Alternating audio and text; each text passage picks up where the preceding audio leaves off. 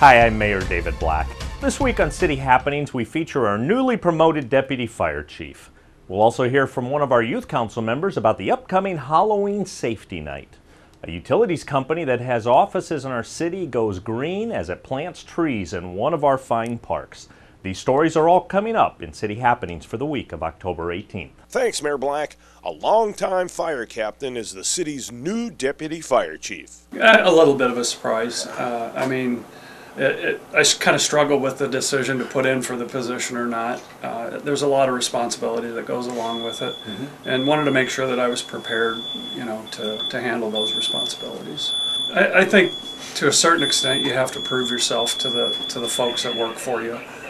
You have to set the example for the organization, and I think, hopefully I've done that through the years, and I'm going to continue to do that. I'm still getting my feet wet. There are a lot of issues that are swirling that we want to address. We want to keep the fire department progressing professionally through training, and that's probably going to be my biggest responsibility is training. The annual Halloween Safety Night will be held once again at Papillion La Vista South High School. The Mayor's Youth Council also makes this one of their annual events. Our main priority is to check the kids' costumes and make sure they're safe for their Halloween night, because usually around this time it was pretty cold, considering last year we had 6 inches of snow like last week, and so we'll be checking to make sure they're warm enough, have no safety hazards or anything like that.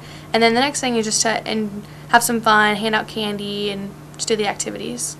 It's dark out, obviously, and then you got the older kids horsing around and stuff, and you don't know what's going on. You got drivers, and so you just want to, not only do you want to talk about the costumes, you want to talk about the hazards of the roads and the walking around and going door to door and making sure you know which house you're going to, not just some random stranger.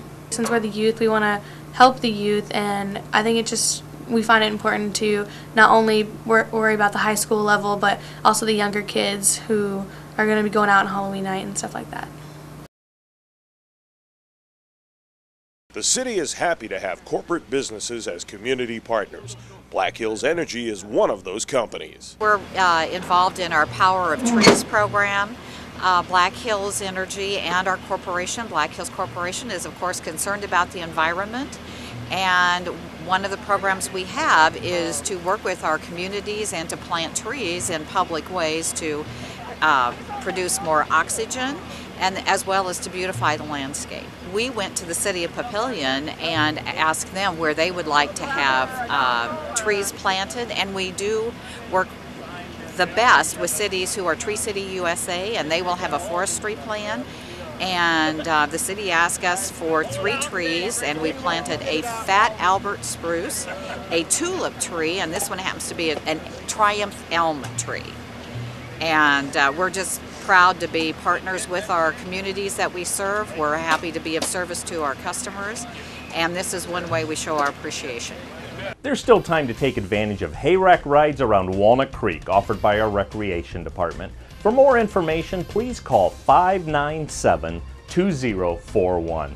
And we invite all residents to our City Council meetings. They are held the first and third Tuesday of each month.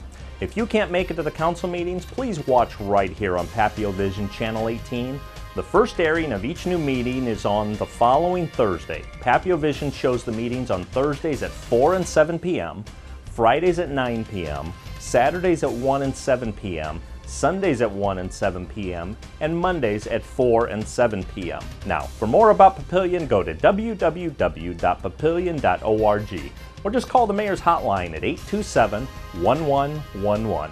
Thanks for watching.